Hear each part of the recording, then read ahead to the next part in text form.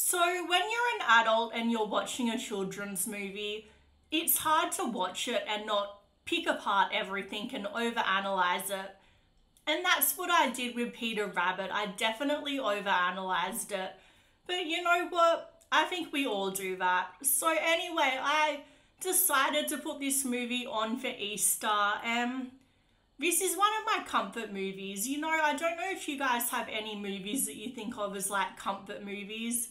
For me, it's like Paddington or Jurassic Park because I don't know why, but watching people get chased and eaten by dinosaurs is oddly relaxing for me.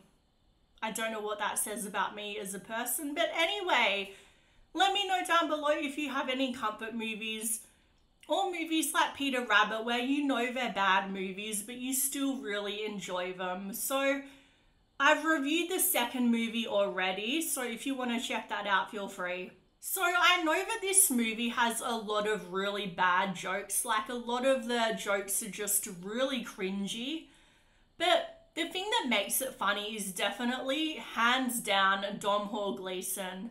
So you might know him as General Hux from Star Wars or Bill Weasley from the Harry Potter franchise.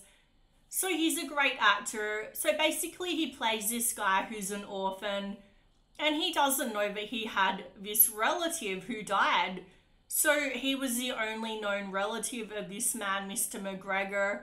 So he inherits his house, which is this beautiful, beautiful manor in the English countryside. It's like my dream house, seriously. Anyway, so he moves in there and he's the new Mr. McGregor.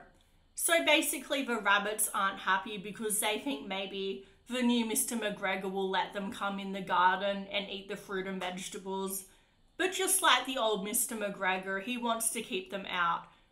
So basically, him and the rabbits go to war. Anyway, to make things more complicated, his new neighbour Bee, played by Rose Byrne, loves the rabbits and thinks that they should be allowed in the garden, thinks that they have the right to go in his garden. So it makes things a bit awkward for him because he likes Bee and he wants to keep her happy. But the rabbits are destroying his garden. And I think it's a little hypocritical because the moment that the rabbits destroy something of Bee's, they destroy her painting. She just completely throws a tantrum and throws them out of the house in the rain. And I'm like, seriously? You're saying that it's okay for them to destroy his garden, which he put a lot of time and work into. And he has every right to protect his garden, yet they can't destroy your painting. It's so hypocritical. See, this is what I mean. I overanalyze kids' movies. So basically, him and Peter go to war against each other, and it escalates and builds up throughout the movie until Peter actually tries to kill him.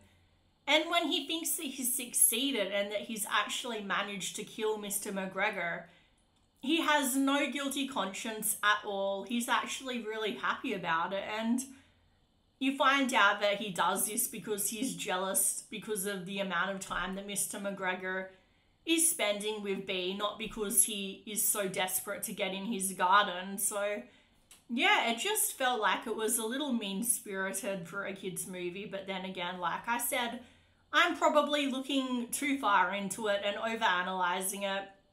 So anyway, the point is, it does have a really good ending. It's quite heartwarming. It has a good message of forgiveness and things like that for the kids.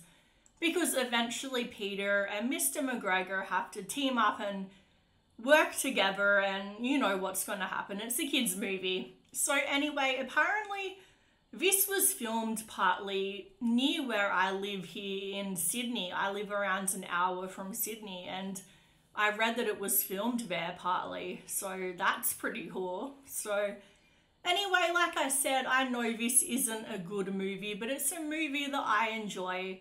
So I would give it an 8 out of 10. So let me know in the comments down below what you thought of this movie if you've seen it. And please subscribe, like, all of that. It really helps me out. Thanks, guys.